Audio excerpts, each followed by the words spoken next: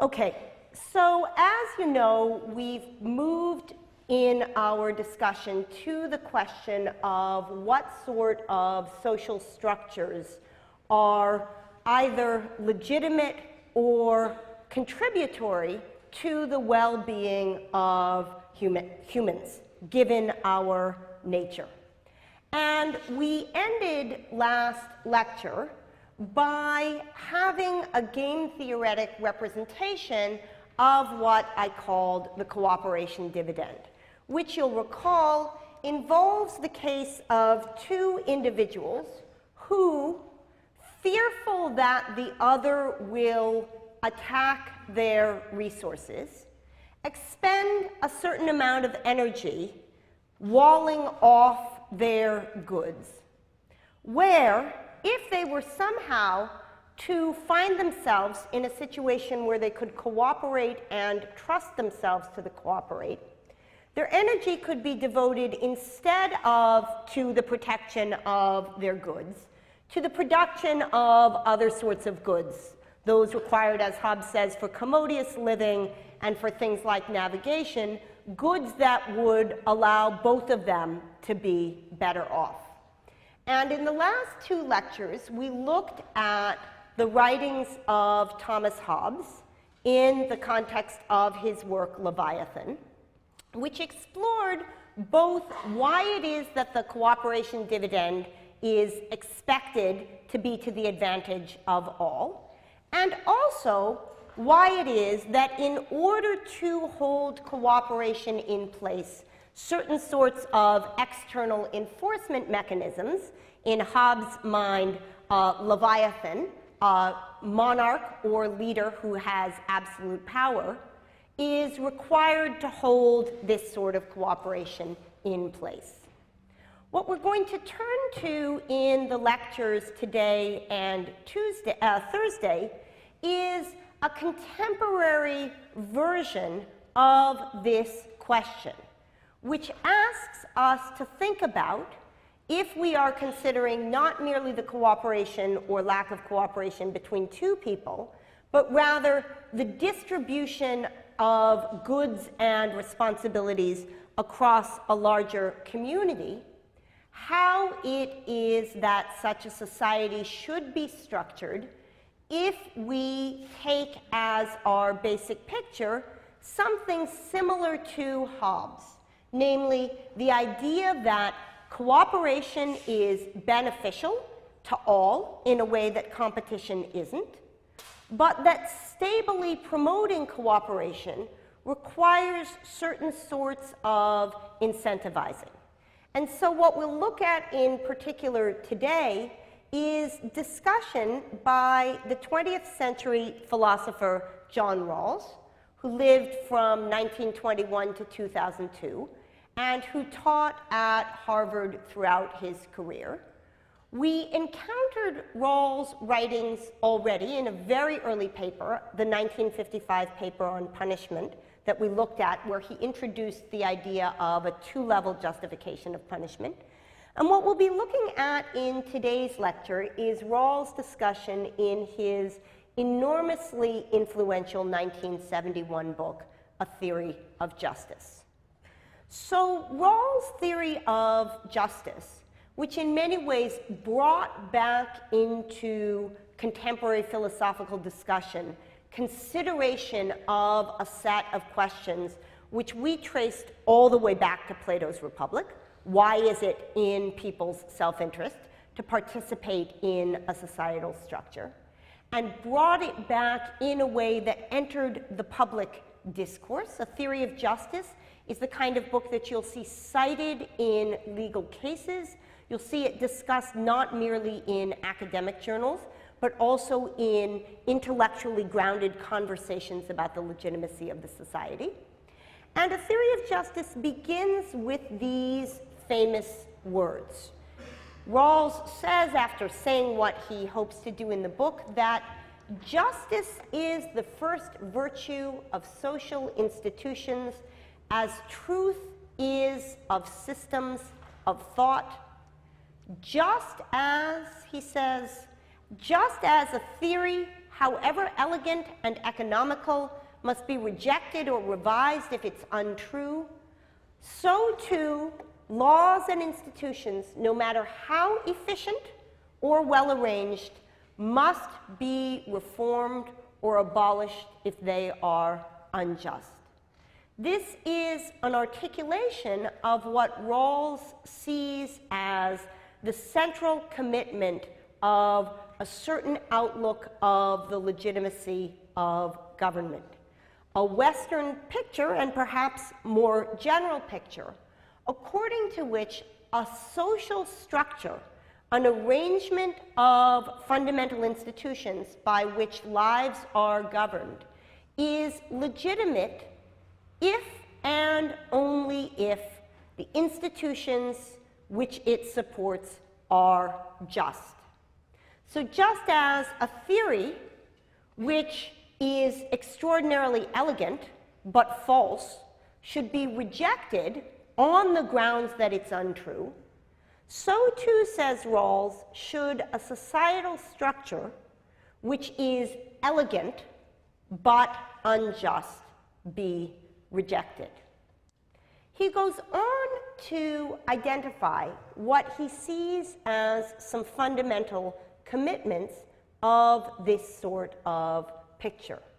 He writes, for example, that each person possesses an inviolability founded on justice that even the welfare of society as a whole cannot override. For this reason, justice denies that the loss of freedom for some is made right by a greater good shared by others. Now, we thought about this question, the question of the trade-off of goods across individuals, in the context of our discussion of consequentialism on the one hand, and other moral theories, deontology and virtue theory on the other.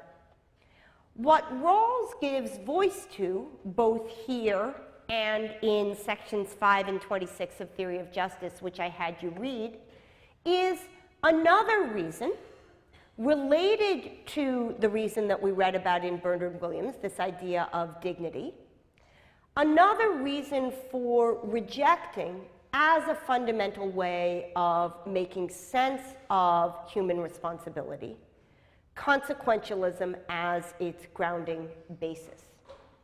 But what might not have been apparent to you when we were reading things like the trolley problem was the connection of this outlook, this idea that each person possesses an inviolability founded on justice that even the welfare of society as a whole cannot override, and one of the foundational documents of this nation. So among the truths that Thomas Jefferson thought we hold to be self-evident is that all men are created equal and that they are endowed by their Creator with certain inalienable rights, and that among these rights such that even the utility of society as a whole is not sufficient to override them are life, liberty, and the pursuit of happiness. Moreover, you'll see in this founding document, this is of course the Declaration of Independence, that there is voice given to exactly the contractarian picture that we first recognized in its inchoate form in Glaucon's discussion of the role of justice in Plato's Republic, and much more clearly in the work of Hobbes. So listen to what comes next. That to secure these rights, governments are instituted among men, deriving their just powers from the consent of the governed. The idea that entering into a social contract with one another whereby, as a way of securing the rights to life, liberty, and the pursuit of happiness, we subject ourselves to a rule of law, which we thereby take to be legitimate, is central both to the social contract tradition as articulated in Hobbes and his successors, Locke and Rousseau and Kant, and to this document which all of us have presumably encountered previously. Moreover, continues this document, whenever any form of government becomes destructive of these ends, it is the right of the people to alter or to abolish it, and to institute a new government. What kind of new government? What's Jefferson's answer? A new government where laying its foundation on such principles and organizing its powers in such form as to them shall seem most likely to affect their safety and happiness. So the idea that we set out to create a government that gains its legitimacy through our recognition that thereby our self-interest is advanced is a central notion to the American political tradition. So how does it manifest itself in the particular text that we're thinking about today? How does John Rawls, in this book from the 1970s, attempt to give contemporary voice to this set of concerns that 200 years prior to him were given voice to by Thomas Jefferson, and 150 years prior to that were given voice to by Thomas Hobbes?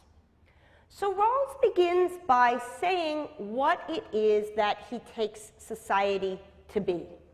Society, that which we're trying to identify a set of characteristics for, is a more or less self-sufficient association of persons who, in their relations to one another, recognize certain rules of conduct as binding, and who, for the most part, act in accordance with them. You'll recall that at the end of the Prisoner's Dilemma lecture last week, and also in our readings for last Thursday, we looked at mechanisms other than the ones that Hobbes identified for enforcing social contract. Hobbes thought the most effective way was the imposition of a sovereign whose threat of penalty and punishment would hold people to behave in certain ways. But it turns out that in addition to that, the taking on implicitly through conscience or habit of certain kinds of norms of interaction ends up playing as great, if not larger, a role in allowing societies to function smoothly. And in next Tuesday's readings, we'll look at some social psychological work that directly addresses that question. So Rawls has told us what it is that he thinks a society is. For the purposes of discussion, it's a more or less self-sufficient association of persons who, in their relations to one another, recognize something, that is, certain rules of conduct as binding, and for the most part, not always, I know some of you talk on your cell phones while you drive, act in accordance with them.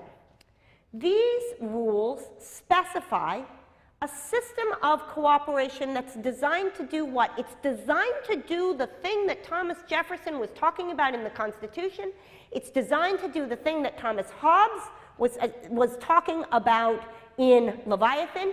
It's designed to do the thing that Glaucon was talking about in his challenge to Socrates. They specify a system of cooperation that is designed to advance the good of those taking part of it. The legitimacy of government on this picture derives from the fact that it is to the advantage of those who participate in it. However, and this is the perplexing feature that makes political philosophy a discipline of great intellectual interest. Although a society is a cooperative venture for mutual advantage, it is, says Rawls undeniably, typically marked by conflict as well as identity of interests. Why is this? It's because while there is an identity of interests, because social cooperation makes possible a better life for all than any would have if each were to live solely by his own efforts. That is, we get dividends as the result of not having to expend our energy on protecting ourselves from the threat of others' harms. Each of us, as we know from the last two lectures, is better off when we can count on others to be cooperative. It is nonetheless the case that there is a conflict of interests in any society, since persons are not indifferent as to how the greater benefits of their collaboration are distributed. Roughly speaking, each prefers a larger to a lesser share. If there are cooperation dividends, that is good and produces a reason for cooperation. But when there are cooperation dividends, each of us, reasonably enough, wants as many of the dividends as we can get. And the consequence of that is that although society is a cooperative venture for mutual advantage, it's typically marked by conflict as well as identity of interests. So this gives rise to the next level question. When we read Hobbes, we read only the very beginning of his discussion of the social contract, just a bit from the end of Book 1 and the very beginning of Book 2. Rawls is now turning to a question beyond that, namely, what set of principles ought we to adopt given the fact of conflict? So we're taking it as a given that we want cooperation, we want some sort of societal structure. As a result, we're going to end up with more stuff than we would have had if we hadn't been cooperating. How should that stuff, how should those goods, some tangible, some intangible, be distributed? So Rawls points out that a set of principles is required for choosing among the various social arrangements which determine this distribution of advantages. These principles provide a way of assigning rights and duties in the basic institutions of society. Things like what the legal system looks like, things like what the economic system looks like, things like what the fundamental rights and responsibilities of citizens look like. And what they do is to define an appropriate distribution of benefits and burdens of social cooperation. Because, as we've already noted, social cooperation brings with it undeniable benefits, but it also brings with it certain kinds of burdens. Your freedom is restricted in certain ways in a cooperative system, and it may well be the case that the benefits that accrue to the social system go to someone else. So we're now at a point where I will give voice to what Rawls calls the main idea of the theory of justice.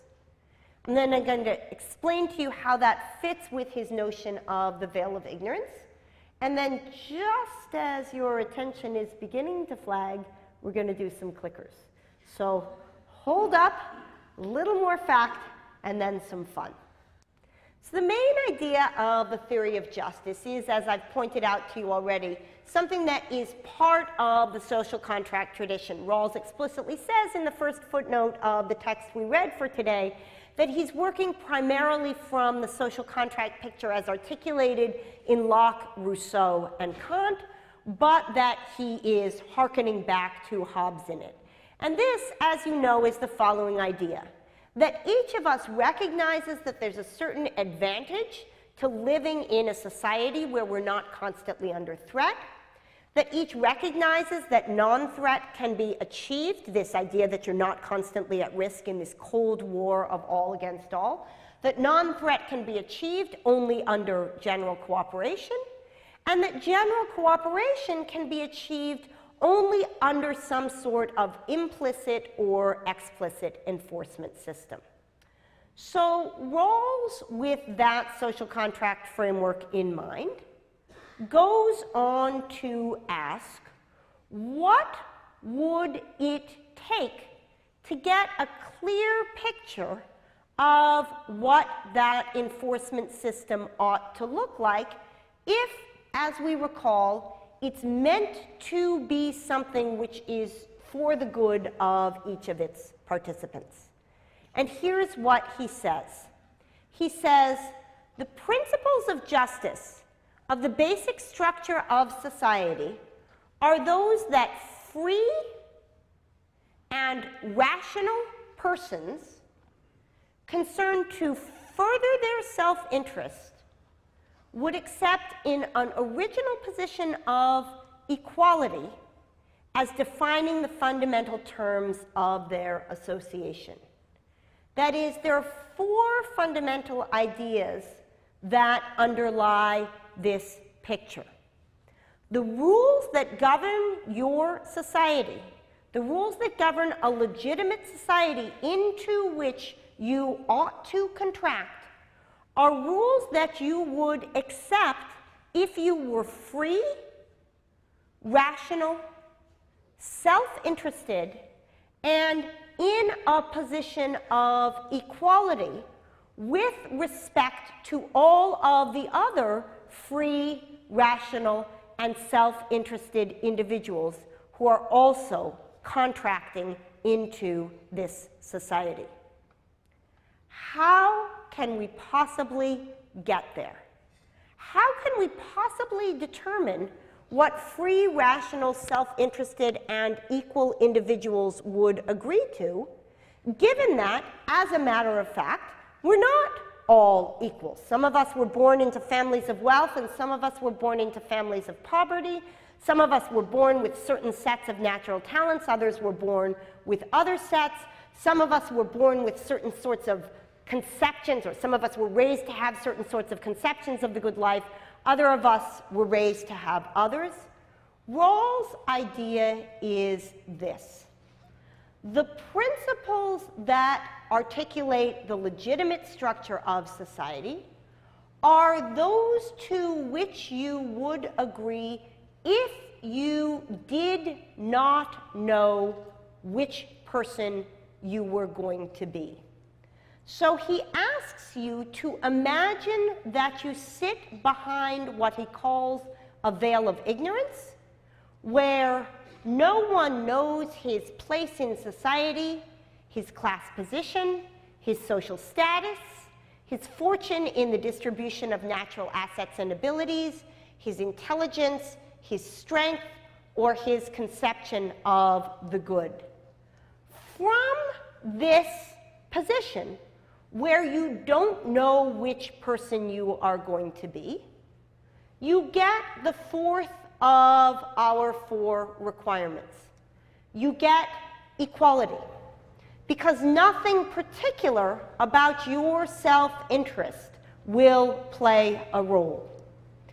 And having put yourself in this imaginary position, where ignorance brings with it a certain kind of ability to think clearly about the question, each party then freely determines, on the basis of rational self-interest, so that gives us freedom, rationality, and self-interest, the framework that they think would be best.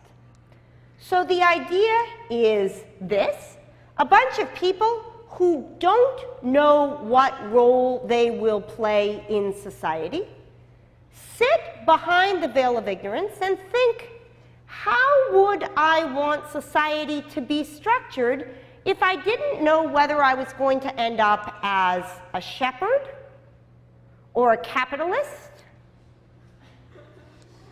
or a doctor or a construction worker or a police officer or someone who has difficulties with the authority of police officers, or somebody who's differently abled, or perhaps even as a Yale football player. And from behind this veil of ignorance, recognizing that any one of these identities could end up being the one that they would have, these individuals come up with a framework for how it is that society would be structured. So recognizing that they might be extraordinarily wealthy, they may take into consideration what it would take for a society to allow individuals to flourish under those conditions. But they might recognize at the same time that they might end up as one of the construction workers. Perhaps they would end up as a doctor. Perhaps the set of abilities that they had would differ from those of the majority of the society, and so on. So what you have in the articulation of the veil of ignorance as a way of thinking about this question is Rawls' version of a theme that we have seen over and over and over again in this course. Hobbes says to you, when you think about political structures, think about yourself as not being different from everyone else. Be willing, he says, to lay down your rights to the extent that others are willing to do the same. Content yourself with as much liberty against others as others have against you. Mill says, actions are right in proportion as they tend to promote happiness, wrong as they tend to produce the reverse of happiness, not the agent's own happiness, but the happiness of all concerned. And Kant, again giving voice to this idea, when you think from the moral perspective, do not think of yourself as special. Writes, act only in accordance with that maxim through which you can at the same time will that it will become a universal law. So if you will take out your clickers, we'll do 3 quick exercises where we look to see whether Rawls' strategy works. So let me explain to you how this goes. In this case, you are deciding whether to enroll in one of 3 sections of a course. So the lectures of the course will be identical in all 3 cases. But in option number 1, the course has 4 excellent sections that earn a 9 out of 10 on average student ratings. So 4 of the sections are excellent, and 1 of the sections is terrible. And you don't know which section you're going to end up in. So in the first option, you have the choice of going to the class, and then you're going to be randomly assigned to one of the sections. 4 of them are excellent, 1 of them is terrible. The second option is that you can take the course, and 4 of the sections are very good. They give a score of 7 out of 10 on average. And 1 of the sections is terrible, and you don't know which section you're going to be in. So if you take that, you have a 4 in 5 chance of being in a very good section, but you have a 1 in 5 chance of being in a terrible one.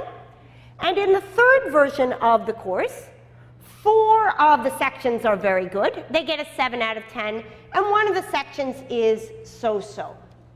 So the question is, which course do you take? Do you sign up for the course that has 4 excellent and 1 terrible section, Remember, you don't know which section you'll be in. Do you sign up for the course that has 4 very good and 1 terrible section? Or do you sign up for the course that has 4 very good and 1 so-so section? So is everybody clear on the structure of the question? And I'll start the voting. Okay? All right, so let's go. Let's see.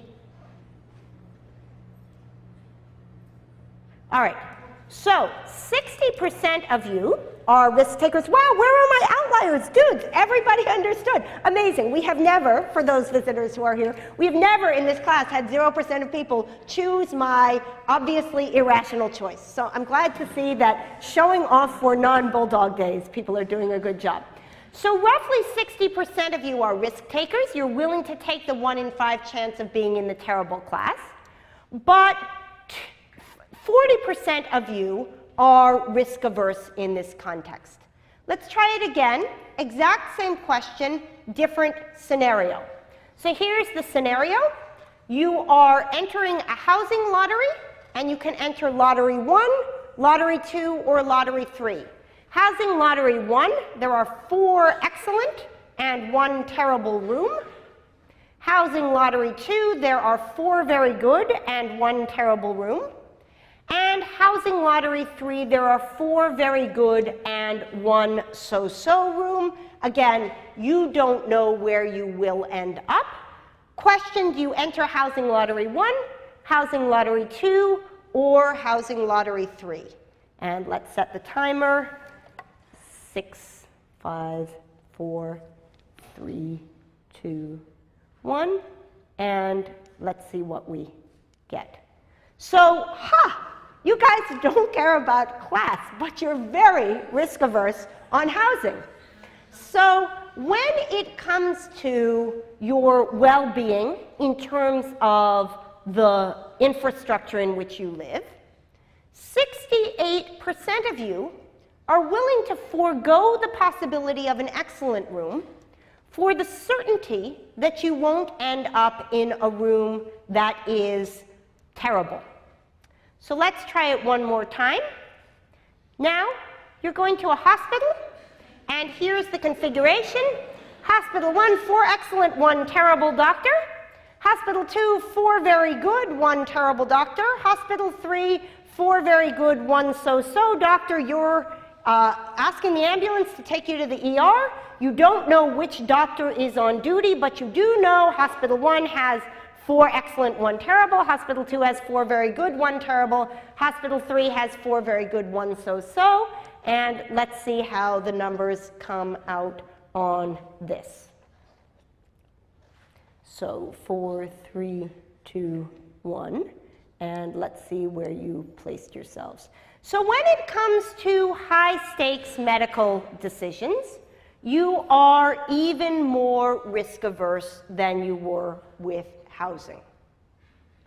How much more important than any of these local decisions is the global decision?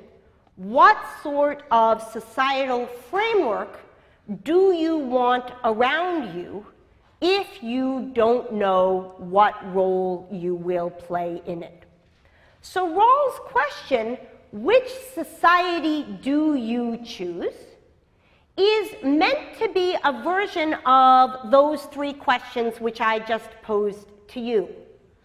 Which medical system do you choose if you don't know what kind of individual you're going to be? And the answer was, you chose one that topped out at very good, but bottomed out at so-so. What housing system do you choose? What education system do you choose? Those were special cases of the question Rawls is asking. What society do you choose from behind the veil of ignorance? And Rawls is very clear that the society that you choose has 2 basic commitments. The first is that when we are contracting into a social framework that will govern all aspects of our lives, the very first condition is that within that framework, each person is to have an equal right to the most extensive total system of equal basic liberties that is compatible with a similar system of liberty for all. That is, that each of us is to have equal rights to vote, rights to hold public office, freedom of speech, freedom of assembly, liberty of conscience, freedom of thought, freedom of person, right to hold property, and freedom to be treated equally with respect to the rule of law. These, says Rawls, are non-negotiable, and they're non-negotiable in the sense that if we offered you from behind the veil of ignorance the possibility of trading off some of these goods for the sake of utility, if you did not know which individual you were going to be in that society, you would not make that trade. This is the way in which Rawls attempts to derive those inviolable principles which we saw at the beginning of the Declaration of Independence from the idea that these are lines in the sand that would be drawn in any social framework to which free, rational, self-interested, equal parties would sign on. So that's Rawls' first answer to the question, which society do you choose? You choose one that has a non-negotiable baseline right at the level of so-so or better with respect to these fundamental liberties. These are things that don't get traded off for anything. In addition, and somewhat more controversially, says Rawls, you would, behind the veil of ignorance, subscribe to a societal structure where the distribution of social and economic inequalities followed a certain set of constraints. The first is, to the extent that social and economic inequalities arise in that society, they need to be attached to positions and offices that are open to all under conditions of fair equality of opportunity. If attending an outstanding educational institution will increase the likelihood that you can go on to have a job whereby you gain fulfillment and earn a disproportionate share of society's resources, then it needs to be the case, says Rawls, that those positions, those opportunities, are open to all, regardless of contingencies of circumstance that are irrelevant to the possibility of their making use of them. In particular, your family's financial resources shouldn't play a role in your ability to access these opportunities. So fair equality of opportunity is the first condition that Rawls thinks needs to hold in order for social and economic inequalities to be acceptable to you from behind the veil of ignorance when you do not know who you will be. In addition, and even more controversially, Rawls thinks that behind the veil of ignorance, it would be agreed by the parties that social and economic inequalities would be accepted as legitimate only to the extent that those inequalities are to the advantage of all, and in particular to the advantage of those who are least well off. So Rawls does not deny that a rising tide lifts all boats, that there may well be cases where allowing discrepancies in income or resources or educational opportunities or the quality of health care would, as a matter of fact, lead everybody to be better off. Perhaps the fact that there are research hospitals is of great value even to those who don't have direct access to those hospitals.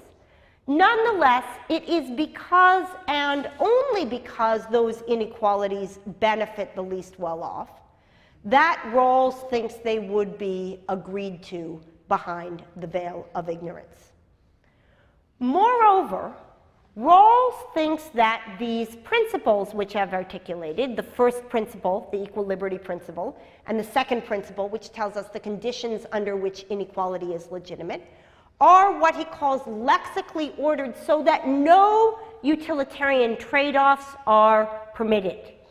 In particular, there is no trading freedom for utility.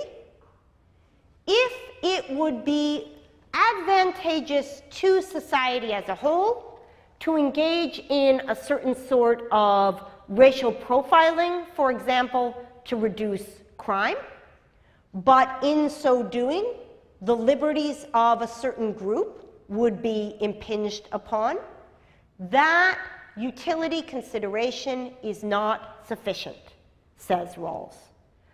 Moreover, as I've pointed out, on Rawls' picture, inequality is permitted only when the advantage goes to the least well off.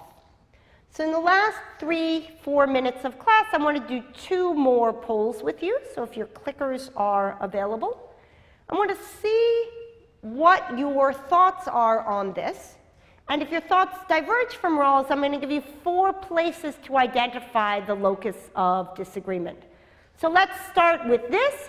You're trying to choose among societies. Society 1 has an average income of $100,000, and 85% of its citizens have the right to vote and have freedom of conscience and religion and the like. That is, this is a society in which 15% of people lack basic civil rights, but the average income is $100,000.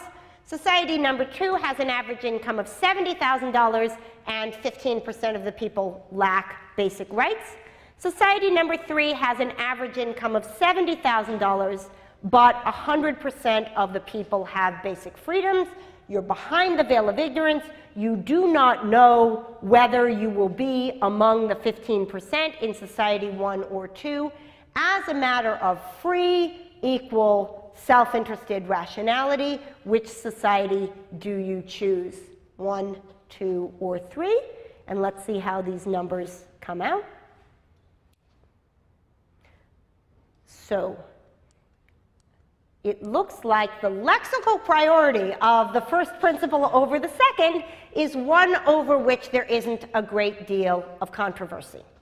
Let's try the difference principle. 3 societies, you don't know who you will be. Society number 1, average income of $100,000, lowest income, $10,000. Society number 2, average income $70,000, lowest income, 10. Society number 3, average income $70,000, lowest income 20. You do not know who you will be. Which society do you choose? And let's see how the numbers come out on the difference principle.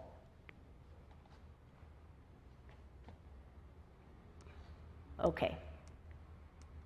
So still, not as much difference as I had expected. Interesting to see that most of you, even here, are egalitarian, averse to an increase in the average if it is at the cost to the least advantage. So for those of you who are in the 27% here, and for those of you more generally who aren't accepting the Rawlsian framework, I want to point out 4 different places where you might be stepping away from him. The first is that you may disagree with him about what sorts of principles would be chosen behind the veil of ignorance. You might think that maxim in reasoning, remember in section 26 he says behind the veil of ignorance people would be risk averse. They would distribute goods in such a way that they benefited the least well off. So you might deny that behind the veil of ignorance the principles that Rawls says would be chosen would be chosen. You might deny that it's the choice that one makes behind the veil of ignorance that represents what free, equal, rational, and self-interested persons would accept as fundamental terms of their association. That is, you might think the veil of ignorance is not an effective device of representation for answering the question which Rawls sets out to answer. Or you might think that what free, rational, self-interested, equal persons would accept as fundamental terms of association is what the veil of ignorance gives you, but that doesn't determine what's just. Or you might think, and we'll consider this answer in our lecture on Thursday, that it's not the case that the first virtue of social institutions is justice, but rather that there are other values, even more fundamental, that lie at the center of political legitimacy. And we'll turn to that question in our lecture on Thursday.